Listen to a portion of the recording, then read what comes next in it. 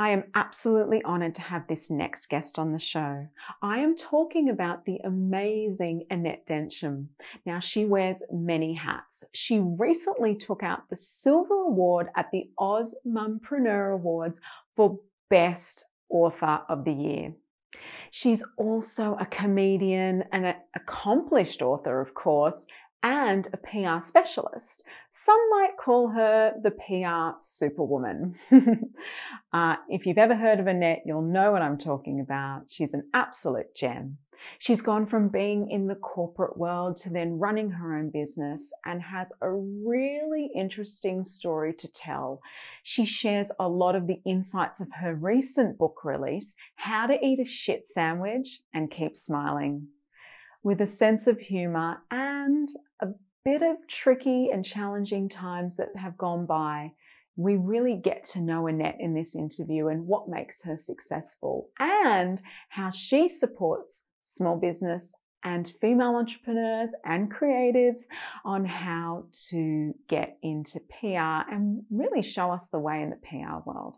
You are absolutely in for a treat. You're going to love having a bite of this better than shit sandwich. So let's welcome to the show, Anette Densham. Hey there, I'm Josephine Lancuba and you're listening to Business, Arts and All That Jazz. I've been immersed in the creative business world and performing arts industry for over 20 years.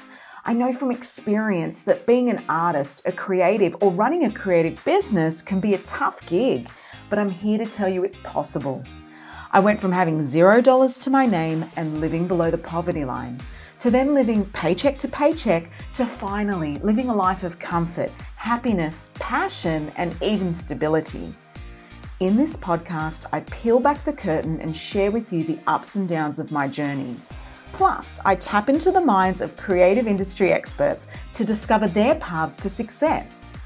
I know you have a spark inside of you, that little voice that tells you to reach for the stars. I want to help you step into your limelight, to have the courage to live a life you dream of, a life that you design.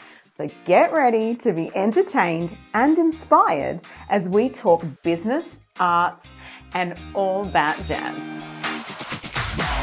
Welcome, Annette. I am so excited to have you here today. How are you doing? Josephine, I'm doing so well. I'm just busy and really enjoying what's landing on my plate.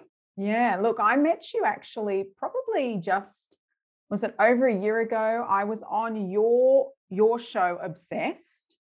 And that was actually the first time I'd sort of stepped out of my comfort zone and jumped onto someone's, podcast style show. So thank you. That was my podcast, Virginity Broken. So so that was really cool that, I got to experience that. And then, of course, having you here today. Now, the way I see it, you have many titles, and correct me if I'm wrong, you're a comedian, you're an author, you're a PR specialist. Which role are you most connected to or do they all dance together? That's a really good question. I think that they all dance together because, I couldn't do comedy without it being fed by what I've experienced in my professional or my personal life.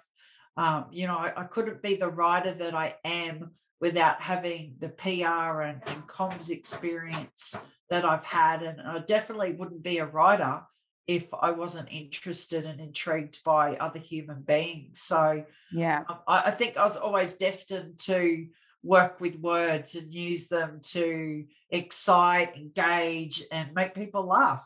Yeah, I mean, it's such a balancing act, isn't it? Because obviously when you're running your own business, you sort of have to have that personal branding as well as running the motions of whatever your offering is. Or what's your take on, the balancing act? Oh my God, I feel like an octopus sometimes. Just the other six arms are invisible, or one of those ducks. You know how they see ducks and they're just going, look at me. And underneath their legs are going, but on the top, you're like, Oh, really cool. So I think it really became apparent to me after leaving corporate and starting my own business, like way back in like 2013, Mm, that if people were going to know about what I could do, is that I had to get comfortable, or at least comfortable in my discomfort with telling my story. And up until that point, my whole career had been about telling other people's stories, like, writing articles for newspapers and speeches and,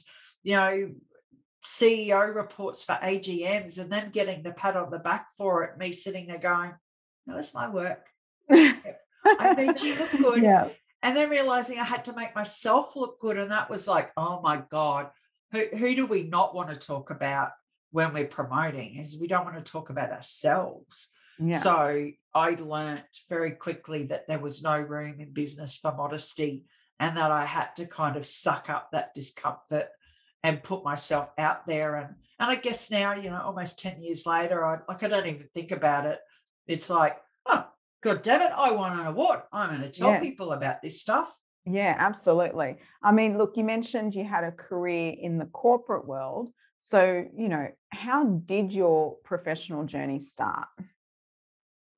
Well, it started when I was 10, although I wasn't being paid for it.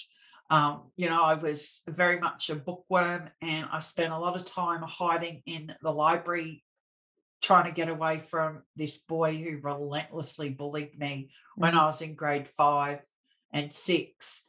And my life goal then was to see if I could fill as many reading list cards as I could, because you got these cards and you had to read a book in each genre. And I would just fill up pages and pages of this.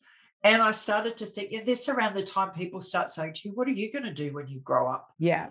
And because I spent so much time in the library, I was looking at career books, and I thought, well, like I'm really good at writing. I like telling stories. I like reading. What could I do? And, I went through the list of those skills, and had like librarian and teacher and lawyer, um, and journalist.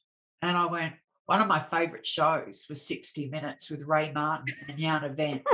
Like, seriously, I just loved it. I loved the storytelling. I loved how they held their hands, and I loved Yeah. how they gesticulated. And I went, I'm going to be a journalist. Like, what a great way to be a nosy Parker, because that was one of my nicknames, Nosy Parker, because I was constantly asking questions and use those skills. So by the time I was 15, I'd done work experience at a local newspaper and at one of the major TV stations. I went, yeah, this is it. So as soon as I could, I got a job in newspapers and started my journey into journalism, until I was in my mid-20s, and I went, these people suck. Not all of them, but Yeah. it's a very misogynistic, male-dominated industry still in the 90s. And I just went, there's my dog agrees. I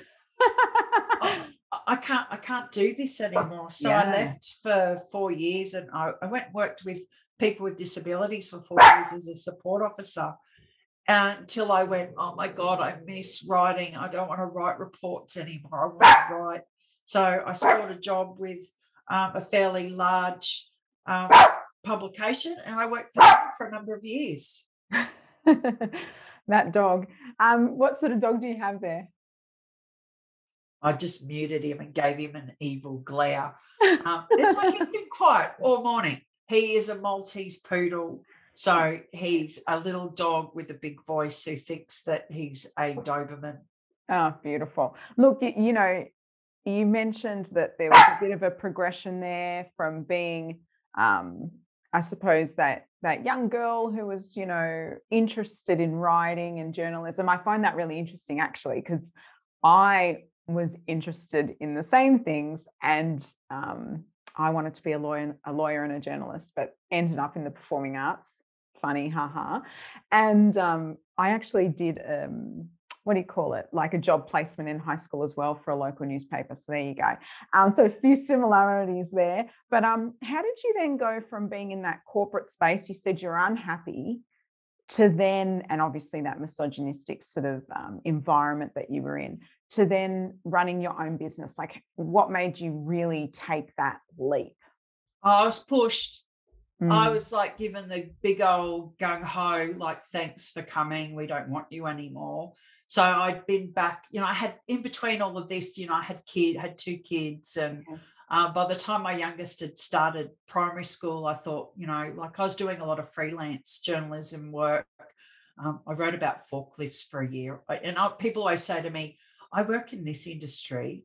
Are you a specialist? And it's like, mate, if I can write about forklifts and ship to shore gantry cranes from the European market, I can write about anything.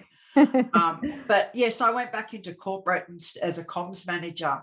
And it was a job in 2013. They'd headhunted me Mm. and made this beautiful greenfields role and like, come in, Annette, make it your own and do this. And we need your help. And, oh, you're amazing. To 12 months later is you bugger off. We don't want you anymore.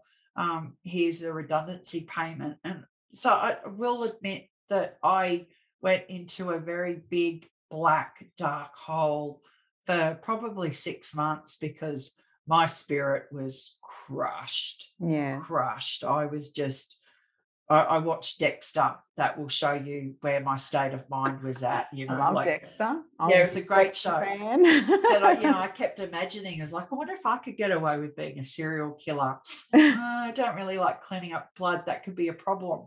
But a friend of mine invited me to a seminar on how to use webinars to grow your business.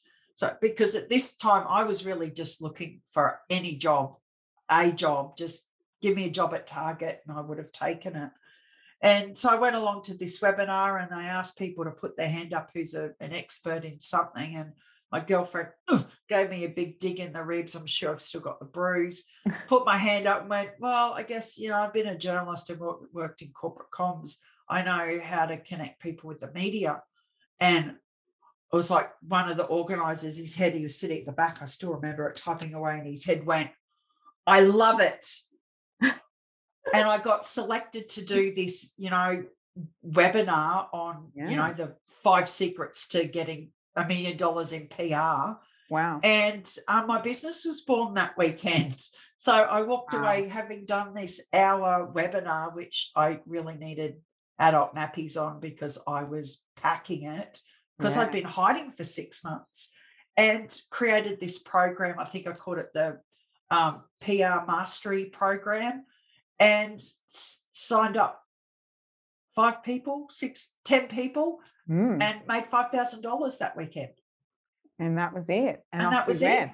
Off I Yeah. went. Like Yeah. I grew up in a blue collar family, had no idea about entrepreneurship or running a business. In fact, I think I'm probably one of the worst business people on the planet because all of that admin-y, financy stuff is like, oh, I have to. But I got to help people tell their stories, and that's what made me really excited. Do you think being in PR is a creative role?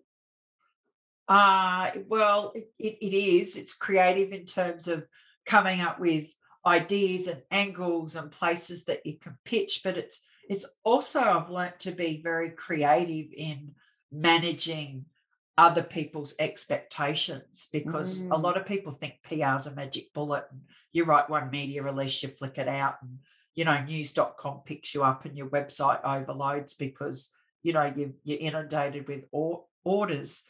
But it's like everything in business, it's strategic, and there's creativity in being strategic and Yeah. looking at, if we do this now, the outcome in 12 months' time is going to be this, and being able to manage people's patience of doing and implementing that strategy to get to the Absolutely. end goal. So Mm. yeah, it is very creative because I'm very hands-on. I'm writing stories, I'm writing articles, I write books for people. If it's words, then I'm creating something out of them. Yeah, absolutely. I mean, being a PR superwoman, I have to say, that's it. I love it. I love the superhero pose there. I have to say, look, you did mention that there's an expectation that needs to be managed, and I find that to be true in this space. And I have to say, there can be a lot of confusion around PR, a lot of smoke and mirrors when it comes to PR. I think it would be really helpful to our listeners to uncover exactly what is PR and how does it really benefit you? So how would it benefit an artist or a creative business? What is it that you guys do? Okay, so the traditional definition of public relations is, pushing out content to media. Back in the day, it was, lots of phone calls and actually talking to journalists. It's like, oh my God, who does that now? Sending media releases and, pitching angles. Yeah. But in this day and age, I sound so old. Listen to me, children. This day and age is PR really is everything you say and everything you do and everything that people say about you. So a modern PR strategy has to encapsulate multiple channels because let's face it, if we're going looking for someone, where's one of the first places we look? Google. Yeah. So you have to be Googlicious. You've got to have articles out there. You've got to be on podcasts. You've got to enter awards. You've got to have content on your website. You've got to do videos. You've got to be able to develop and push out yourself so that you build trust and likability with your prospective target audience. I love that Googlicious. I'm still Googlicious, hooked on that. That's very cool. I've got to become Googlicious. Yeah, I'm going to see if Beyonce wants to do a duet with me and we can do your content is Googlicious. Oh, that is so good. Because a lot of the time people just go, like I said before, I'll just send out a media release and it'll get picked up. Chances are it won't. Because if you do anything in life one-off, it's like losing weight. I'm going to eat really well one day. It's like, no, you've got to do it every day. So PR is that strategic, persistent, consistent action every day of putting your message out there so that people connect with you. Because, and this is something that I've learned over the years that I better understand now, is that in our brain is called the limbic system. This is where our emotions are created. When we look at, the bowl of, prawns that I've got sitting in front of me and my brain starts going, oh my God, I love prawns. They're so nice. I remember the time I ate prawns and I did this and that glass of champagne and I've got this visceral emotional reaction to it. That's what you want your prospective clients to have. And they can't have that if they're not seeing you everywhere. So PR is really perception. Is what perception are you creating out there through your content? And what's the relationship that you're building with your target audience that they get to connect with you and they trust you and they want to hand over their hard-earned money to you. And then that relationship is also the relationship that you build with, people like you who invite, amazing people to come and amazing people talking about myself onto your podcast. You are amazing, don't or Facebook groups. Yeah. Where there's so many opportunities to be able to help and serve other people without the expectation of return. That shines the light on your thought leadership or on your skills and your abilities or your product.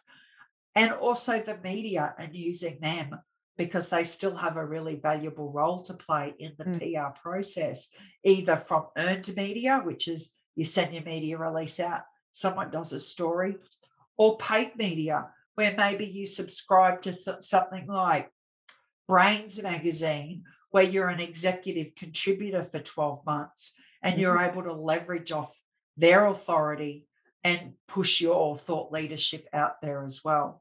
It was a very long answer. No, but I love that. I love that. And obviously, based on that, you can see that PR really is, especially in this day and age, an essential part of building a business, a personal brand around anything you do. Absolutely. And it kind of irks me when I see, these online webinars and where they don't even mention PR. They talk about, writing blogs or fixing up your LinkedIn or, just these little pieces. But, PR really is that overarching umbrella of how do you take all of those things and push them out so that you are Googlicious. And then when someone searches Anette Densham, like it's undeniable that when you do that, here's all of these like snippets that showcase that I didn't just make up what I'm talking about in the bath last night. Yeah, absolutely. And moving on from that, you yourself don't just do PR for others. You're obviously actively present for yourself. And you can see that when you released your recent memoir, How to Eat a Shit Sandwich and Keep Smiling. Love the title there. Now that's an interesting title, actually. How did you come about with that one? Oh, look, I've got an amazing partner in Shine, Lauren Clement, who is a branding expert, and I Mm, don't use that word lightly. She's a genius in her space. And I had another one. My working title was Are We There Yet? mm, Because my book is really about like parenting fails, like my parents' failure in terms of providing my sister and I with safe environments, and that we were always moving, like as a kid, are we there yet? Are we there yet? No sooner would you get settled than you packed up and you're moved along again. And Lauren said to me, we were going to an event and we were talking about the book, and she said, really, you've eaten a lot of shit sandwiches in your life.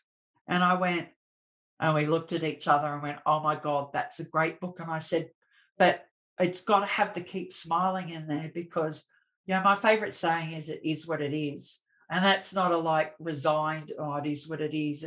It's an acceptance that what's happened to me is quite often out of my control, but I take responsibility for where I find myself and how do I move out of it so that my next experience is better. And that's where the mm, keep smiling comes in, because without my sense of humor and the way that I look at, I'm a bit of a Pollyanna, is that I look at the world, and see sparkles. I know there's grey out there, and every now and again I have a bit of a ranty pants, and because I got As we really, all do, as we all yes, do. got really strong values around, the position of women in society and social justice, and like that.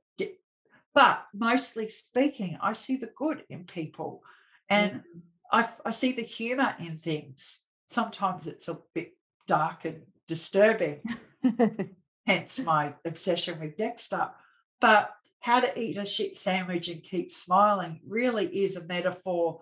Okay, we've all had shit happen to us in our life. Mhm. Bad things have happened. I'm not on my own here. My book's not like, oh, woe is Annette. Look at all these bad things that happened to her. But the keep smiling it is, but look at where she ended up.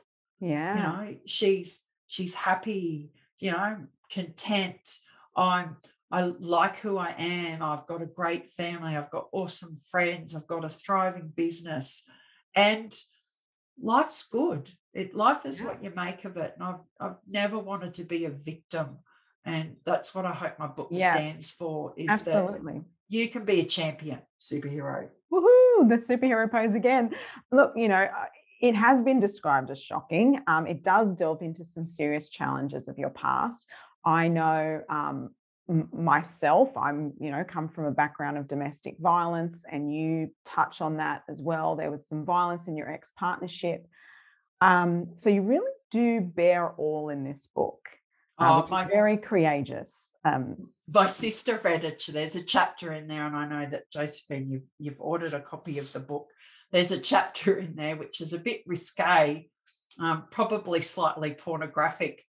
And my sister said to me, she said, her son said, "Oh, Mum, should I get Auntie Nettie's book?" And Lauren went, "Oh, Mm, well, if you do, you may never look at your aunt the same way again." wow. And it's kind of like, but yeah, I wrote it in the style of the person I was at the time. So when you read the first chapter, it's from my earliest memory. I was 3 years old when my father left.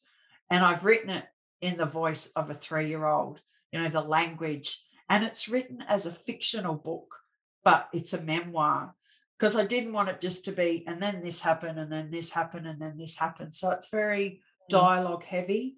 You can follow the relationships along and get immersed in that moment because it's written in the present tense. So if you're reading about, so trigger warning about the domestic violence relationship that I was in, it's in the moment. Yeah. Like, you're living it with me. So I think that's where the shock value comes from, because Yeah. I laid my heart bare. I poured every ounce of my being into that book, and it was so cathartic for me, because I realized there was a lot of things that I was holding on to. So I was, better out than in. Mm. And yeah, I've the feedback's been amazing, because you have writer's remorse, because, like, I think I'm a good writer. People pay me to write, but Mm. I'd never written a book like this before. So it was like, will my skills translate into this genre? Yeah. And I keep getting reviews, and I'm like, oh, I think I'm going to cry. It's like, I mean, I've read wow. excerpts of the book. Obviously, my copy's on the way, and it was very powerful to read. Obviously, you talk about it being therapeutic in a way, but what was that real intention behind writing and sharing that part of your story? What was it that really made you do that? I think it was for the self-healing first and foremost, because, like, I started writing it during, the first lockdown we had last year. Business had dried up. What's the first thing to go when crisis hits? It's marketing and PR. So, Yeah. all of those amazing clients that we started the year with just went, we can't continue. We don't have a business anymore. So I was like, what can I do with myself? And I'm really good friends with Catherine Mora, who's a book coach and a publisher. And I'd said to her, what do you reckon? Like, I really want to write a book, but I'm not sure what to write about. And she said, well, write about something that you know, and that's your life. And because she heard Mhm. snippets of my life, and she went, it sounds like it's really interesting.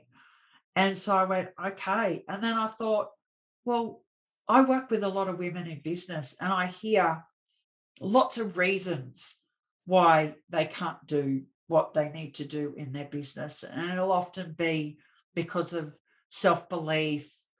Their self-esteem has been ruined by past relationships or experiences in their past. And I thought, what if I could inspire people to read it, see themselves in it, and realize that the opportunities for them are still available, that just because they've been damaged and hurt doesn't mean that's the end. It doesn't mean that they can't recover.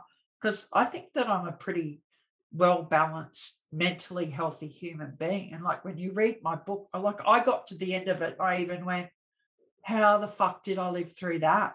Like, how am I looking at the world and going, oh, look at that sparkly rainbow, that's amazing, or getting excited about, like, new things, Yeah. because there's healing in sharing our story. And I want to encourage other people to share their story, even if they just write it for themselves or for their family, is that act of getting it out of your head. Because the thing is that, our brain works on what's happening in our head as fact. It doesn't know whether it's real or not. It treats everything in our head as fact. But once you get it out and you're able to reflect and intellectually look at what's happened to you, there are some things that I thought I remembered Mm. that didn't actually happen, that I'd extrapolated on that memory and filled in the gaps. And, Yes. when my sister read it, she was like, oh, I don't remember that happening. Actually, that happened differently. So, yeah, that Yeah. was, That's the mind of someone who's been through trauma. I actually can resonate with that. Sometimes when I think back of things or memories from childhood, it becomes a bit jagged, or sometimes I'm unsure what's real and what's not at times. So, yeah. and And there's to be able, gaps of my life. yeah. And Yeah. to be able to acknowledge and go, oh, that's not real. And oh my God, I've been hanging on to that belief through my adult life, and it stopped me doing stuff, Mm, is incredibly powerful. And that happened with me. It was like, I've been hanging on to this shit and I didn't have to. totally. Like, how crazy. It's like not wanting to go to the dentist because you're scared of needles, and then you have the needle, and it was like, oh, that actually didn't hurt at all. I built that up in my head. Right. I mean, sharing one story is obviously a very powerful way to connect with your audience. Now, I think a lot of entrepreneurs think about writing a book, a lot of people in business think about writing a book. What would you say to anyone considering this? Oh, do it. Absolutely do Yeah. it. And don't let that voice in your head that says that you can't write or you've got nothing to say stop you, because that's bullshit. You Mm, have got so much value to give to the world that you should get it out there, to share it, to inspire others, to encourage others, even first and foremost, selfishly, to inspire and encourage yourself.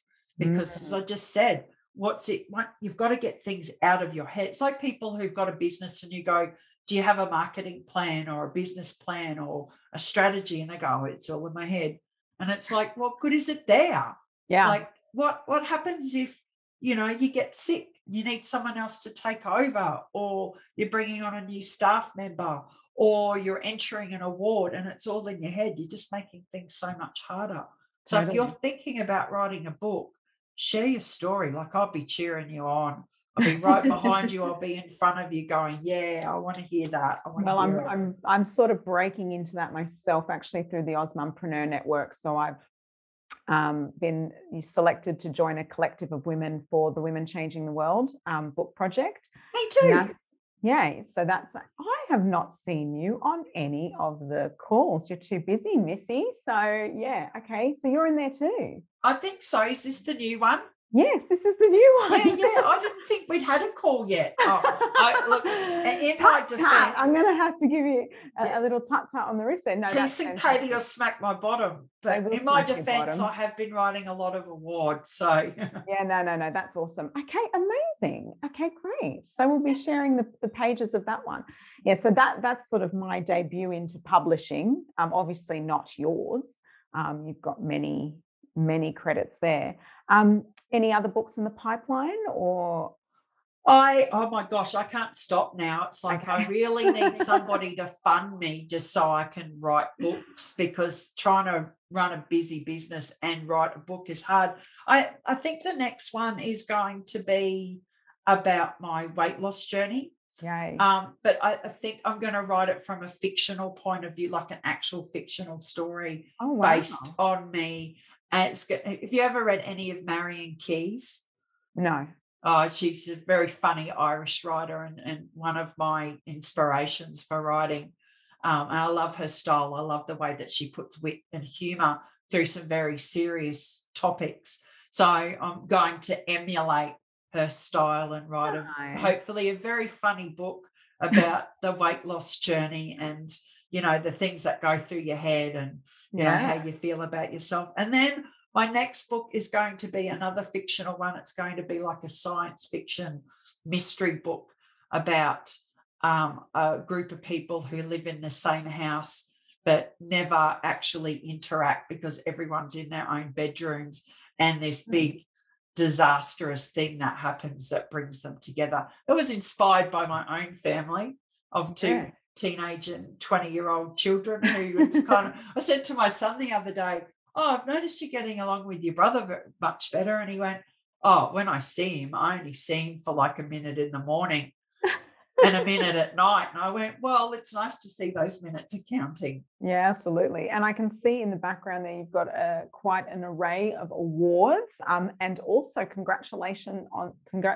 on your recent award with Osmompreneur, Author of the Year. But that's not your first. You've got so many. I would dare say that you are the queen of awards. Not only do you win awards yourself, but you help others to win awards. Why are you so focused on entering awards? I guess it's, like if I'm going to be really deep about this, and it just jumped into my head, I think it was because I was such a loser at school. I didn't, Oh, I no. like seriously, I didn't win anything. I was always the new kid. I was taller. I was, bigger. Like I look back, I used to get picked on and bullied and called fatty and piggy. And I look back and think I wasn't fat. I was I just know. tall and It's broad. awful. But the only award I had ever won in my life was the Top Dog Award for Achievement when I was in grade 2. So it's like 1978. Never won anything, never won a running race. I did really well at school, but I never really stood out because I was always hiding, so nobody would notice me. So when I started in my business and I went, oh, I've got to promote myself, I thought a bit back to my corporate career and went, all of those men that I wrote awards for, they weren't shy about acknowledging their wins. So why should I? So my first award was the Osmompreneur Award. I think it was like 2015. I didn't even make the finals, but it triggered something in me because that process of answering the questions and reflecting was so powerful. So my first award, it's like up over there, was a bronze in the Stevie Women in Business Awards PR Startup of the Year. And I was just blown away. It was like, oh my God, I'm doing something right. So I guess I focus on it because, particularly for women in business, because we really aren't very good at tooting our own horns. Yeah. And the process that we go through is not just from a business point of view, a great strategy to get clients and to build your credibility. It's the serendipitous things that happen that sometimes you can't quantify, they're intangible. It's the, getting your draft back and looking at it and going, oh my God, are you sure that's me? Because she sounds too amazing to be me. It's winning the award and having that confidence boost. It's, feeling like you're being recognized because I think deep down secretly, we all want to be acknowledged for our skills and our abilities, but we grow up in a culture where we're not encouraged to do that, tall poppy syndrome and don't be a show off. And especially in Australia, there's definitely a case of tall poppy syndrome. And I think slowly and, consistently there are changes in that sort of perspective. I can see that in a lot of the women's business groups and things and networks that I'm a part of, that there is a shift where we're trying to remove that tall poppy syndrome and start supporting each other more. And I'm championing that because I have met so many, one day I'll sit down and count how many awards I've written, but, it'd be hundreds. Wow. And I think about, I'd say 90% of them are women in business. And getting to the end of them and going, oh my God, you are amazing. Yeah. And the person going, oh no, I'm not really. And it's like, I'm going to come over there and give you a big boot up the backside because you have just created something incredible. Just before I spoke to you, I was speaking to a lawyer and she was going, oh, but my team did this and my team did that. And I went, but without your leadership, without your focus on culture, without your values, you would not have this. Absolutely. And she was like, well, I guess so. And it's like, well, no, there's no guessing. Embrace it, lady. Yeah, embrace it. And I want to see the time where I can say, hey, Joe, man, that's a beautiful jumper. And you go, thank you. Yeah, thanks. I love it. And it is. I want to come over and stroke it. It looks really nice. A little soft. Yeah, it's nice and fluffy. Okay, so do you think that winning an award translates into actual money in the bank? Do you get clients from winning awards? Look, in some cases directly, absolutely, and it's really obvious. I'm working with a client who's an accountant at the moment, and she'll message me and go, oh, I just scored this client because they saw that I won Women in Finance Awards last year. But quite often the new clients come from that Googliciousness that I talked about, is that awards are really just one element of an overarching profile building strategy, that you can't just rely on awards to win new business, but you also have to get really good at leverage. So I can't tell, I'd say 80% of the women that I've written awards for have been not the best at leveraging their wins. So they win the award and then you never hear anything about it. So winning the award isn't the be all and end all. It's what you do with it afterwards. Oh my gosh, yeah. If no one knows, so you go onto my Facebook page and have a look at the post that I put up about winning silver in the Osmompreneur Awards, Author of the Year. I I've had over 450 likes, which, like, to the kid who was bullied and hid in the library, deep down, my self-esteem's going, oh my God, people like me. And hundreds of comments of people who are saying, that's inspiring, good on you, Annette. And, out of that, there'll be people who go, oh, I'm looking for someone to write an award. And they'll go, oh, I saw this post from Annette. Yeah. Or right. hang on, I remember Annette posts a lot about awards and she's won some. So she'd be the right person to go and work with, because you just never know what's going through people's heads. So you don't leave I'm all anything. about that. I'm all about that. I mean, I never used to be, but I did enter the Osmompreneur Awards in 2020, and I won the gold for creative arts, which is the first place. And I was like, yay. That was my first award as an adult. And it was a pretty amazing feeling. I do understand what you were saying in relation to that acknowledgement, especially during that COVID period. So I share it. Absolutely. It's in my sign off on the email that I'm an award-winning, creative entrepreneur. I even have what I call a rock star intro for our production. So when our kids go on stage to do our musical theatre shows, I get one of our staff to say, directed by award-winning Josephine Lancuba. And like, the staff all have a bit of a gag about me being the award winner. I'm like, hey dudes, I didn't win this shit for nothing, Like, yeah, I put in the hard work. Yeah, let's tell people, Yeah, tell people. I'm all about that. So tell me, you mentioned likes, and that was actually my next question. What's your take on social media in a world obsessed with clicks and likes? How important are likes? Well, look, that's one post I mentioned that was really nice, but it's I'm not going to lose sleep.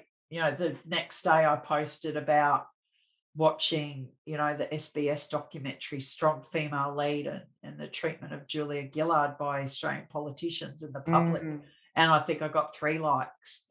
Yeah. Like, let's go, Annette winning an award over something really important about, gender equality, and nobody pays. But here's what I know after years of being a journalist and working in this space, is that there are far more people watching than there are clicking and liking and commenting.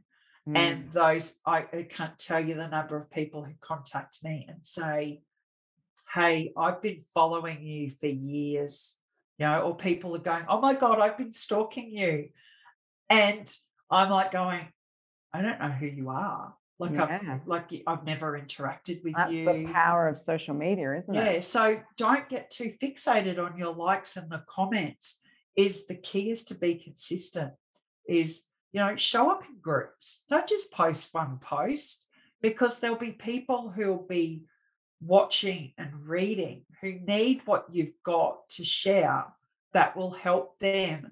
And, I'm a big believer in the law of reciprocity, is that it will come back to you in some shape or form. I know that sounds a little bit woo-woo, but it's happened. It's how I've built clients' profiles. It's how I've built mine, is that the more that you give, the more that you get back. Yeah. So you'll see me in so many social media, Facebook group, particularly Facebook groups, where I'll share a huge list of awards. Now, I charge to do that for people. But, I figure there's a lot of people who can't afford to work with me. But I remember being a startup or being new in business and being hungry for information. So I think as much as I can put out there as possible, the more it's going to help someone. And if you take that mindset with your business, is that you will reap the rewards. And it's nice to be liked, and it's all well and good to be an influencer and get paid lots of money. I'm not, so maybe there's a little bit of, sour grapes there. It's like, pay me, people. But I truly believe that people do business with people who are genuine, who are real, who are authentic, who wear their heart on their sleeve, who are vulnerable enough to open up about, not just the good that happens in business and life, but the pitfalls and the bad things, because that's the stuff that we relate to. And, that is far more powerful than whether someone likes your political comment Yeah, or absolutely. I mean, and this is a little off topic now, but you got me thinking as well, because you're obviously really out there and putting yourself out there in every way possible. Are you still doing stand-up comedy? What's happening in that space? look, I haven't for a while because of COVID, and I live on Ah, the Gold Coast, and they don't do any open mics on the Gold Coast. Everything is paid, so you've got to be a professional, right. professional. And I've got to go to Brisbane to do it. I've got a busy business, and I don't have time to travel an hour to do that. So I kind of put it on the shelf. But my next comedy gig is October 16 on the Gold Coast. Somehow I Woohoo! said yes to someone who Crazy. went, hey, I can't do this because of lockdown. Can you do it for me? And I went, okay, all right, I'll do that. Like, oh fuck, what am I going to talk about? Yeah, So yeah, crazy. that's October 16th. So I've got a month to practice my jokes and get up so I don't embarrass You'll myself. be fine. You'll But be hilarious. I think I do comedy every day. I mean, the way that I look at life, and Yeah. the witticisms and the smart ass comments that I drop. Like I would be really bad in a highly professional environment because I can't help but sling shit on people in a Yeah. very nurturing, loving type of way. Yeah. But Oh, I've seen your comedy on YouTube, so I'm thinking it's going to be great. So I know it's a bit hard with especially stand-up comedy or anything that's very, on your own, on stage. You're the person that is the sole focus of that piece. As a performer, I get that. So, it's been a while, but you're going to be amazing, I'm I'll be sure. amazing. I just got Yeah. butterflies thinking about it going. Okay. Couple of questions before we finish. I always like to ask, who inspires you? Who inspires me? Look, What? Who or what? I'm going to say that the person who inspires me the most would be my children. Yeah. They're growing up in a very different world to what you and I grew up in. The pressures on them are incredible. Mm. But despite all the challenges, my youngest son has autism. So his resilience and courage, just like I'm in awe of every day. And my eldest son, who, is, like I said to him the other day, he said something and I went, you know what's finally hit me, mate? I said, I think you're on the spectrum too. You're very high functioning, but there's so many traits of your personality that just tick those boxes. And Mm. I understand now why you really struggle with social situations. But he pulls on his boots every day and he goes out and he does his job, and he's How working on old are your himself. kids? So Quinn's 17 and Zade's 20. Oh, beautiful. So And I you've got think, older kids, yeah. yeah, older kids, yeah. Mine, I can leave them with a bowl of dog biscuits and water and they'll be fine.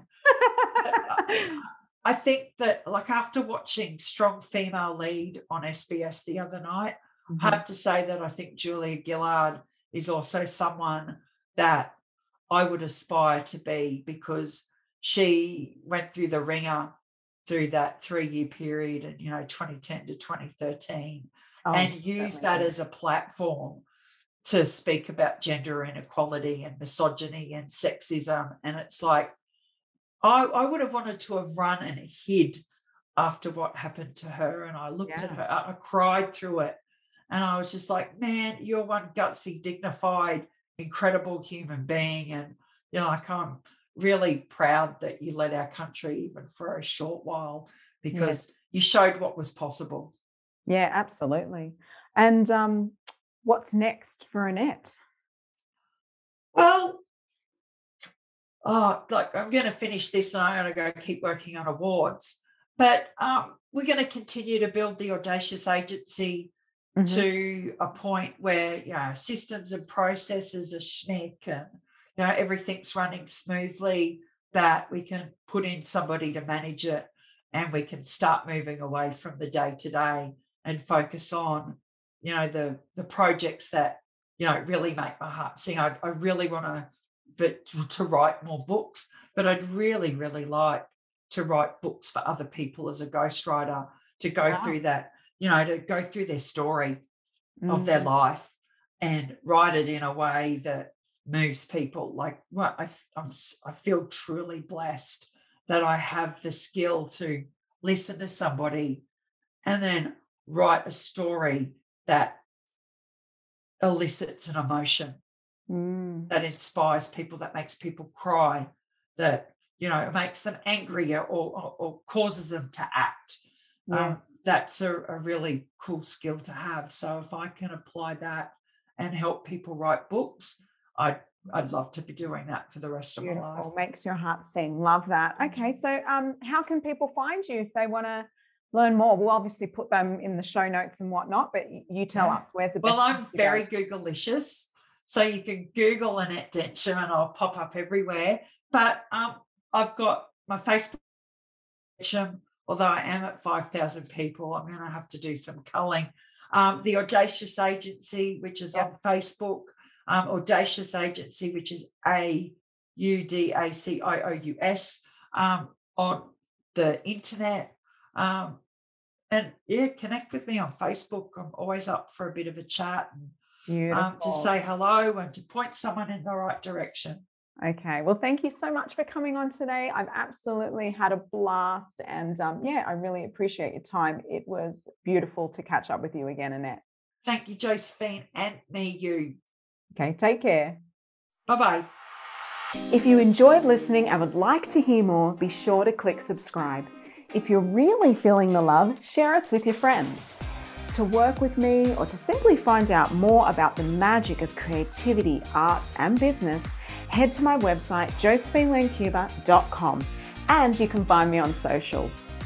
I also have a book that I've co-written with a bunch of amazing entrepreneurial women called The Women Changing the World, and you can grab a copy of that at josephinelancuba.com/books.